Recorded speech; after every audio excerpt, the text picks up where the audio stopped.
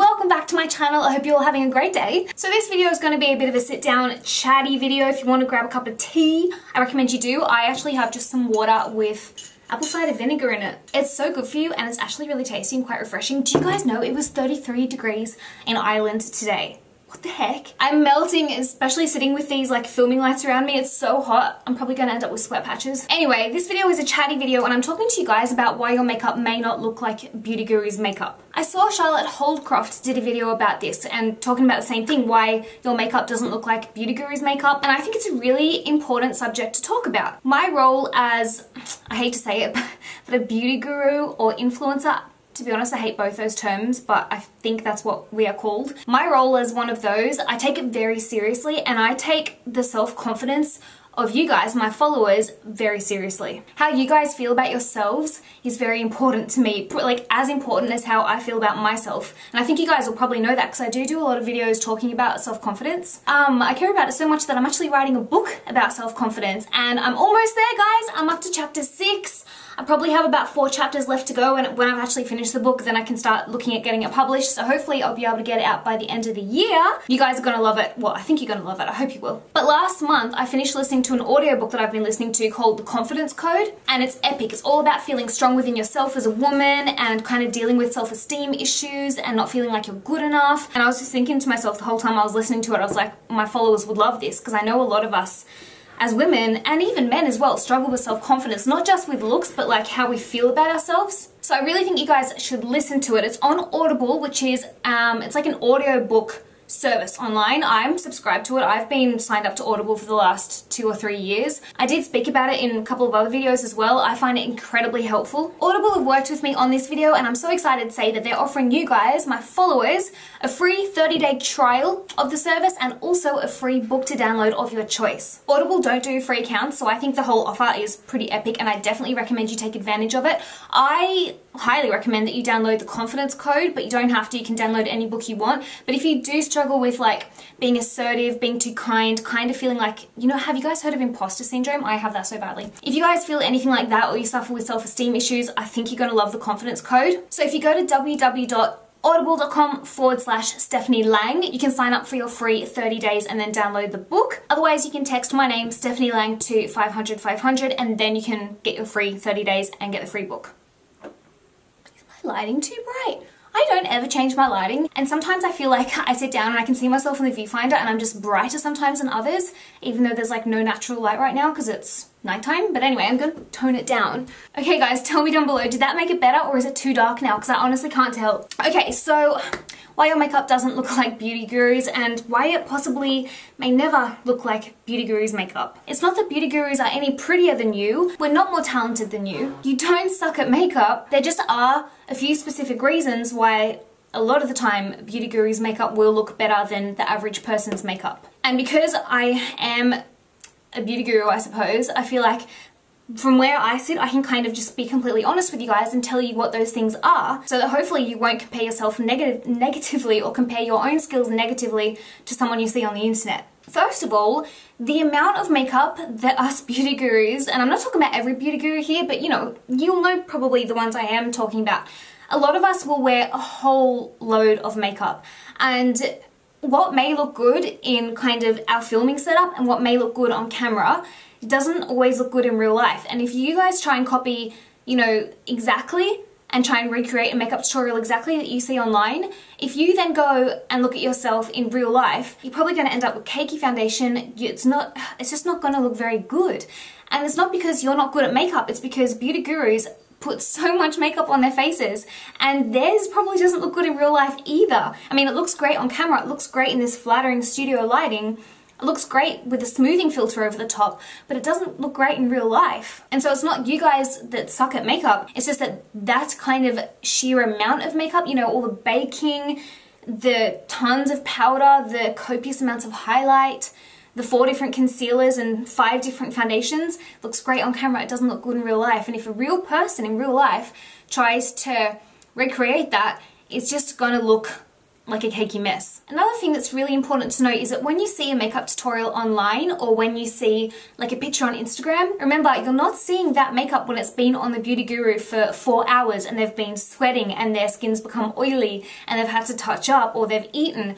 You're seeing that makeup straight after it's put on. When it's still fresh, it's still flawless, it's still perfect. So I mean, of course it looks good then, but I swear if you looked at that Beauty Guru in real life 5 or 6 hours later with that makeup on, it would look just the same as yours. Another thing to note is that a lot of the time, we will have practiced this makeup look that we're doing a tutorial on a few times to make sure that we can get it right for when we film it. It's not as though we're magicians that can just sit down and pull out this completely flawless artistic look. I mean, some people can, but I know myself, if I'm doing like, you know, a sponsored video or I want to make a video really good, I'll practice the look beforehand so that I know what I'm doing and I know what I'm going to do on camera and I know that it's going to look good. And the reason we can kind of do that is because this is our job. So you know, when you guys will be at work for like an 8-hour day, for example, working, we're doing the same, but we're doing makeup. So we have the time to sit down and practice that look before we then go and put it out to the public. Whereas for you guys,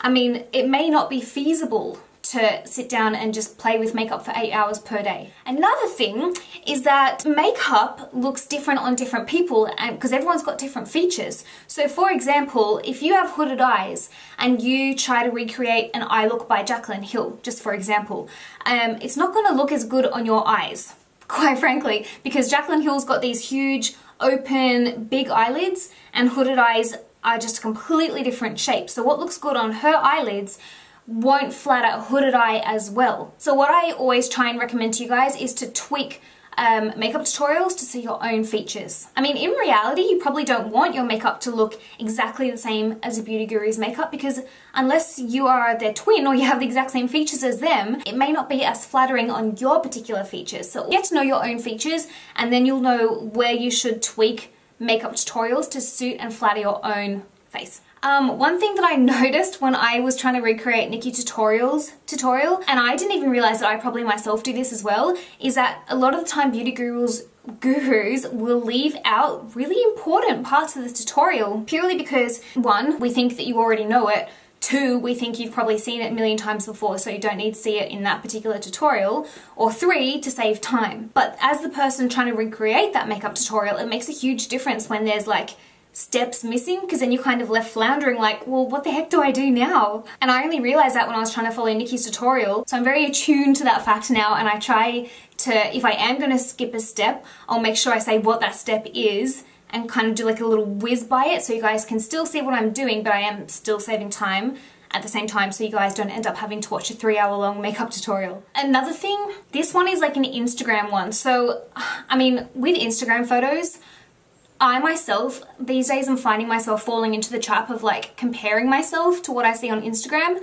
And I never used to do that. I think it's just because it's becoming so much more saturated, like the Beauty Guru and like the Instagram baddie thing is just like massive. And I'm still a regular Joe at the end of the day. Like I may do this as my job, but I'm still a human and these things like that affect you guys affect me too. But then on the flip side, because I do this as a job, I'm able to see what's happening in the background to make these great looking pictures. A lot of it comes down to angles and lenses. Angles, like guys, I'll honestly, to get a good picture of myself when I'm trying to show off a makeup look or trying to get a nice Instagram picture, I swear I'll get Darren to take about 50 different pictures of the same thing, but just I'll like move my head like tiny bits or I'll change my expression a little bit. And I swear to you guys, 45 of those photos look terrible and maybe 5 of them I think are decent and then I whittle it down to the one that I put on Instagram. I don't snap one picture and look amazing in it. I wish that would happen, but it doesn't. Also, like lenses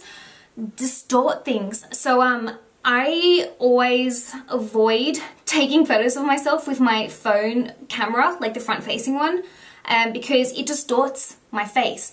And like certain lenses on cameras will do that. So like say, for example, you do a really nice makeup on yourself and then you go to take a photo of it with your phone or your camera and you're like, oh my god, I'm hideous. You're not hideous. The camera lens distorts things. It kind of makes your head like a ball shape almost, and so whatever's in the middle, it kind of brings that forward even more and makes it more pronounced, and everything else shrinks into the background, so your eyes end up looking tiny, your nose ends up looking huge, your mouth ends up looking like a beak, and you're just like, oh, stuff it all. So a lot of the time what I do to avoid that and to actually get a good photo is I'll put my camera on a tripod like way over there so that I don't end up with this distortion of my face, and then I'll just put it on self-timer, or I've got this little thing here which I can click and it will take the photo for me without me having to like stretch my arm out to take the photo. So it's not that beauty gurus are any more photogenic or any prettier than you guys, it's that we've probably taken about a million gazillion photos of ourselves and we learn eventually what looks good in photos. Another thing,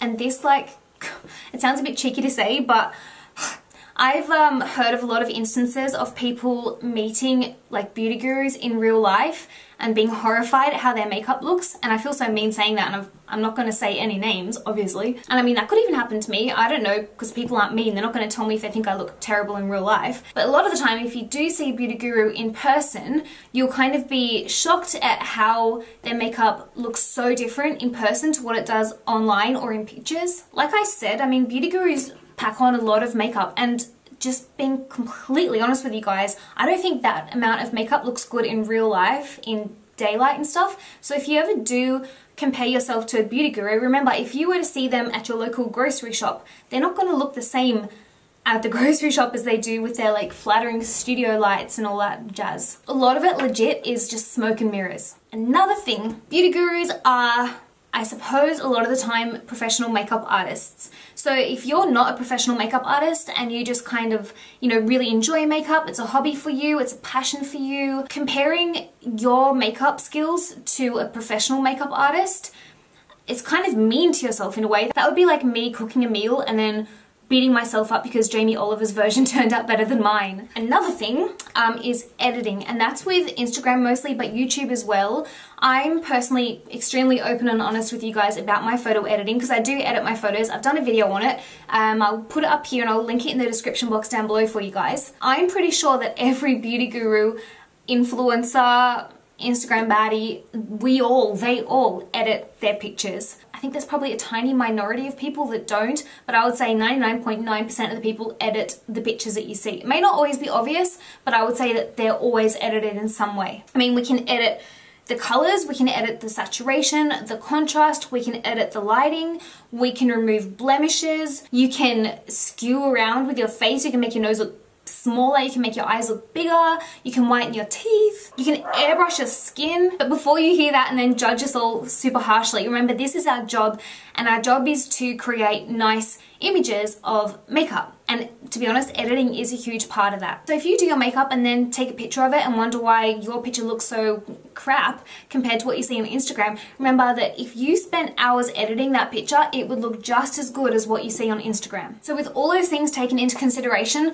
I want to remind you guys to please never ever compare yourself negatively to any person you see online. You don't know how much editing's gone into it. You don't know if they've got like a skin smoothing filter over the top of their video. You don't know if they're having fillers, if they're having regular facials, like all these things the beauty gurus get as part of the job perks, I suppose, make such a huge difference. And if you had all those same things that what beauty gurus have, your makeup would look just as perfect as what you think theirs does. Beauty gurus are regular people just like you. So you are good at makeup, you are gorgeous, you are absolutely stunning, and I hope you always remember that. I love you guys, and I'll see you in my next video.